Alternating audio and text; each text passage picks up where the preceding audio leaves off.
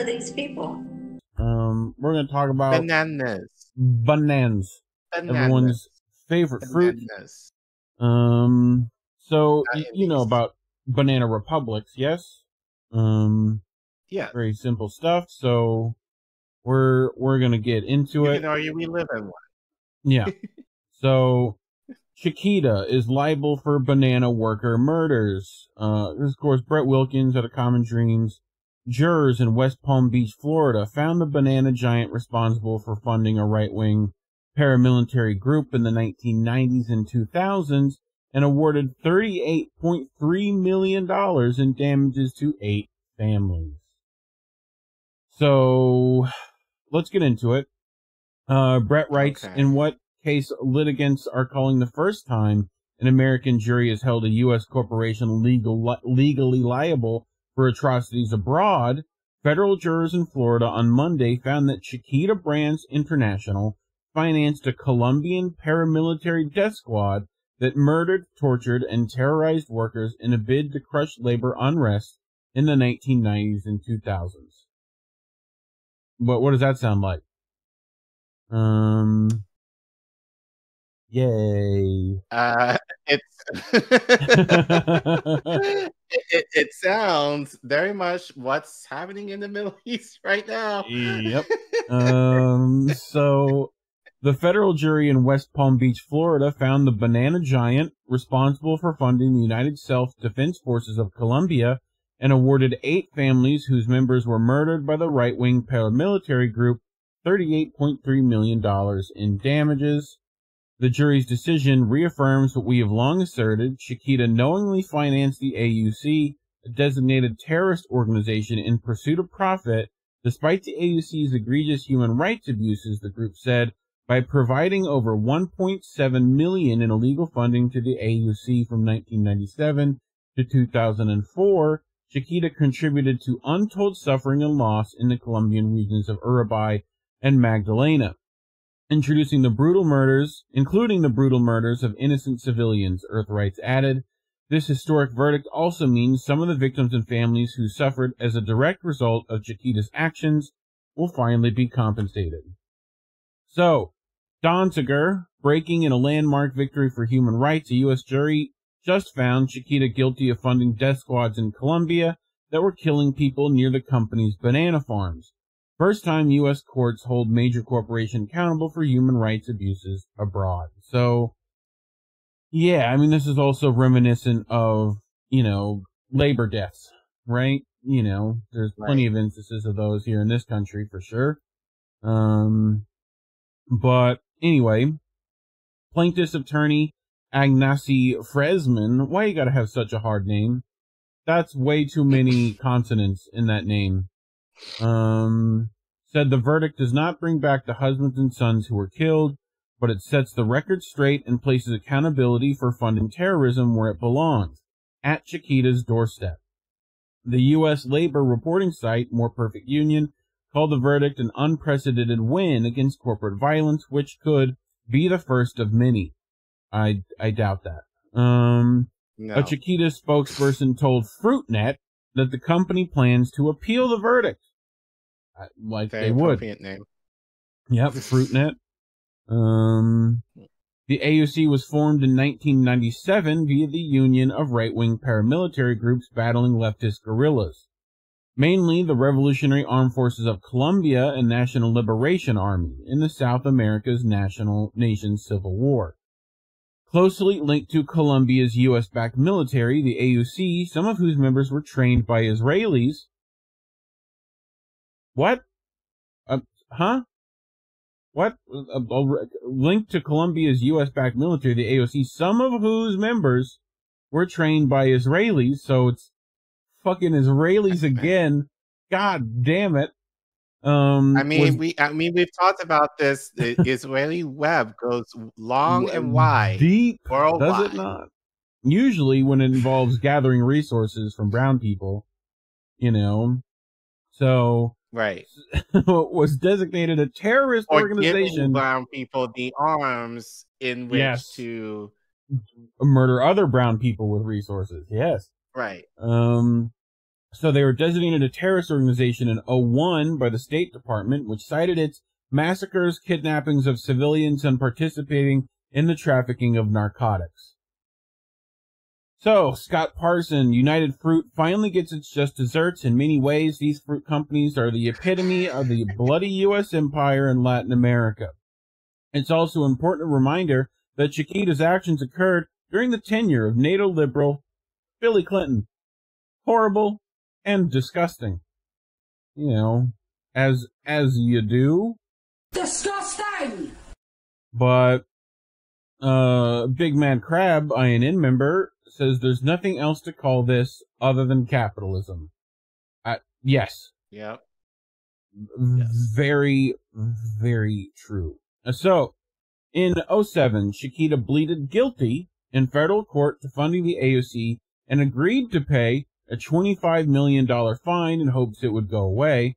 The company admitted to paying the AUC via its wholly owned Colombian subsidiary, Banadex. What does that sound like? We just read a story about companies using local subsidiaries to get out of legal trouble, yes? Yes. Yeah. So, which was also its most profitable operation. Chiquita recorded these transactions as security payments, or payments for security, or security services, in its corporate records. Chiquita said that it began making the payments after Carlos Castaño, who led the AOC at the time, implied that Banadex employees and property could be harmed. However, despite, critics say because of, the payments, AOC brutally targeted Banadex workers in what victims and their advocates say was an effort to suppress labor unrest. This is what happens. An earlier lawsuit described the fate of one victim who was identified by the pseudonym Pablo Perez. In the early morning hours of November 1st, 1997, a group of heavily armed paramilitaries dressed in camouflage uniforms stormed Pablo Perez's home in the village of Guacamayal in the banana zone of Magdalena. While he was sleeping, the paramilitaries broke down the door to the home, found and seized him, tied him up, and forced him to accompany them at gunpoint, beating him as they kidnapped him. His corpse was found the following morning with signs of torture and 2 gunshots, one to the head and one to the body. According to plaintiffs in the case, in 2001, a ship carrying 3,000 AK-47s, assault rifles, and 5 million rounds of ammunition. Lord, I see what you've done for other people. If you could just let that come my way, thank you very much. Instead of heading to its declared destination, left Nicaragua and instead headed to its declared destination in Panama, dropped off the arms at a Banadex-run port in Turbo, Colombia. Castaño called the procurement the greatest achievement by the AUC so far. The earlier lawsuit states that in addition to using the money provided by Chiquita to drive the leftist guerrillas out of the Santa Marta and Araba banana growing regions, AUC militants would resolve complaints and problems with banana workers and labor unions. Among other things, when individual banana workers became security problems, Chiquita noted that the AUC, which responded to the company's instructions by executing the individual. The document states, according to AUC, a large number of people were executed on Chiquita's instructions in the Santa Marta region. Chiquita has a long history of deadly repressions against workers. Formerly, the United Fruit Company, the infamous octopus, the New Orleans-based behemoth, monopolized land and markets throughout Latin America in the 20th century. Through slick marketing campaigns, the UFC introduced the previously unknown banana to consumers in North America and beyond. The company propped up so-called banana republics, extraction economies characterized by state repression, severely stratified social classes, and compliant local plutocracies throughout the region. Sounds familiar. The United Fruit Company stopped at nothing, including participation in U.S.-backed coups, to protect its property and profits. By the 1930s, UFC controlled around 90% of the U.S. banana import business. It owned or controlled nearly half of Guatemala's land in the 1940s. In Colombia, where UFC reporters earned the approximate equivalent of $1 per month, UFC refused to negotiate with workers who went on strike in 1928 in Ciénaga near Santa Marta. U.S. and UFC officials falsely portrayed the strike as communist subversion, and Colombia's right-wing government deployed 700 troops to crush the labor action. Gotta go get those commies, Collin. Gotta get them. The U.S. Embassy subsequently informed then Secretary of State Frank Kellogg that I have the honor to report that the total number of strikers killed by the Colombian military exceeded 1,000. So, little documentary that we're going to get to, called The Banana Massacre, but just wanted to get your thoughts before we head to that. I mean, once again, you kind of reported on this on your other segment where you talk about Shell trying to move out from Nigeria and leaving them to clean up the mess, essentially. Same shit. Except with bananas and in Colombia. But, but there's actual death in, well, no, there was both deaths in both of them too. You know, so yeah, it's just the idea of corporations trying to pay off a smaller subsidiary in order for them to keep the money, but watch their hands clean of their destruction. So, so it again, it's just, I said it in the last segment, and I'll say it again, it's East Palestine. Just, just with bananas, or last time with oil. So yeah, that's capitalism. Yes. Well, let's get to this documentary. Yeah. Again, a segment from the Banana Massacre. So, enjoy. They're going to talk about it a little bit better than I did. So, Banana Land Blood, Bullets and Poison. So, yep. In 1899, a struggling railman in Central America partnered with the budding Boston Fruit Company to form the United Fruit Company. The goal? Make the banana the cheapest fruit in the USA. The scope of the company grew quickly and enormously.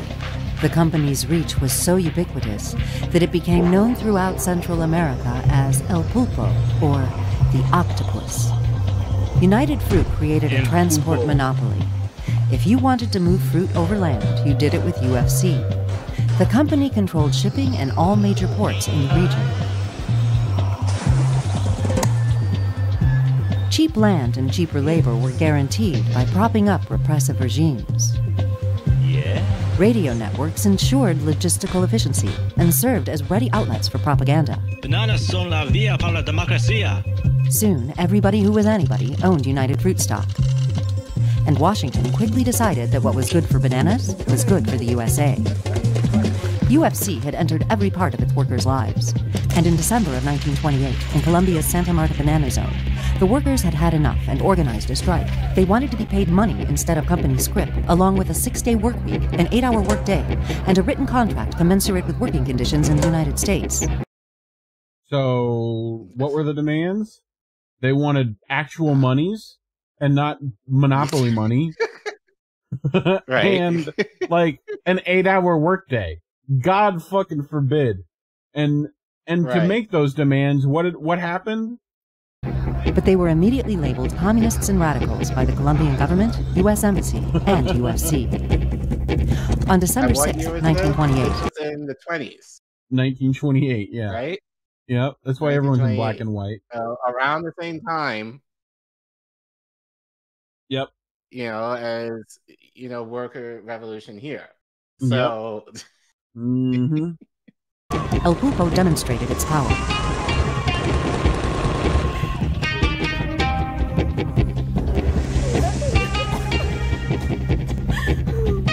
All of this was done with the full support of the U.S. State Department, as a Marine frigate observed the situation from the harbor. Jack, send this off to Washington. I have the honor to report that the Bogota representative of the United Fruit Company told me yesterday that the total number of strikers killed by the Colombian military exceeded 1,000.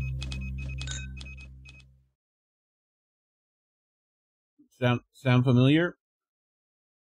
Yep. So, I mean, I feel like history doomed to repeat itself, no?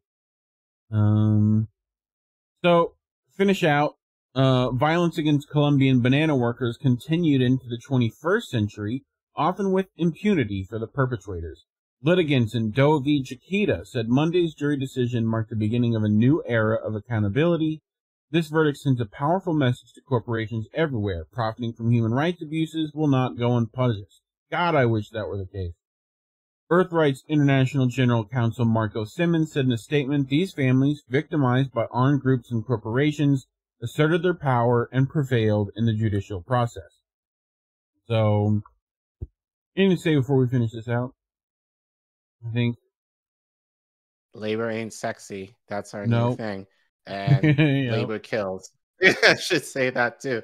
Like, yeah, but yeah, it's the idea. Yeah, but even here at this, I think that's a subtopic is that, you know, these workers were essentially organizing to essentially have worker rights, and in Colombia at this time, you don't necessarily hear of that, especially given that time in history in the global South, or at least that's not reported upon that much. We hear a lot, you know, in terms of in the West, in Europe, and in the States, but not necessarily in the global South. But so the idea that you're having workers in Colombia actually, you know, pushing for those rights and up to the death, literally to the death.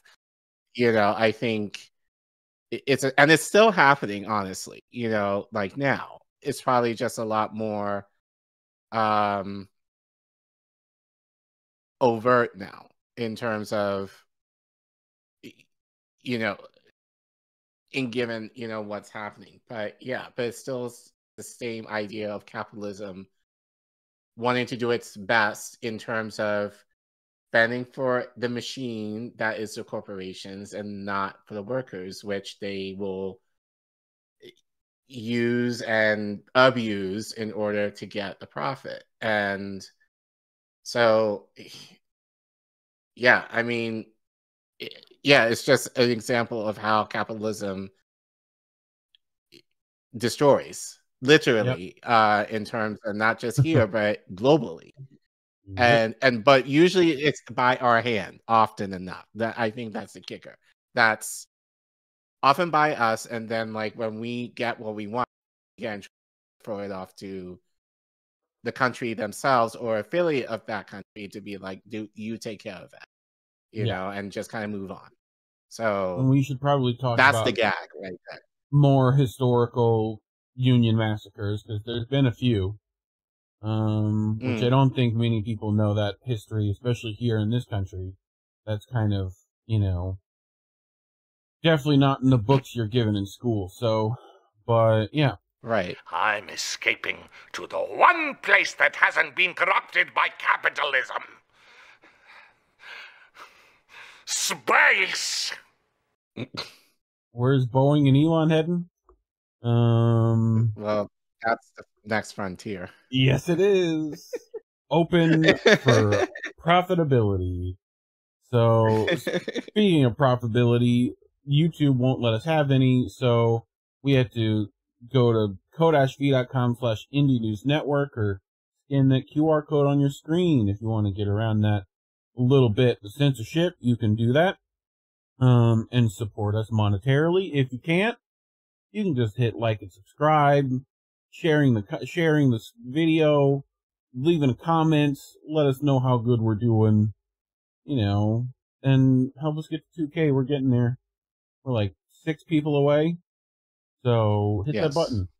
Get us over that. Make me change this slide to 3K. You know? So, but otherwise, thanks for watching.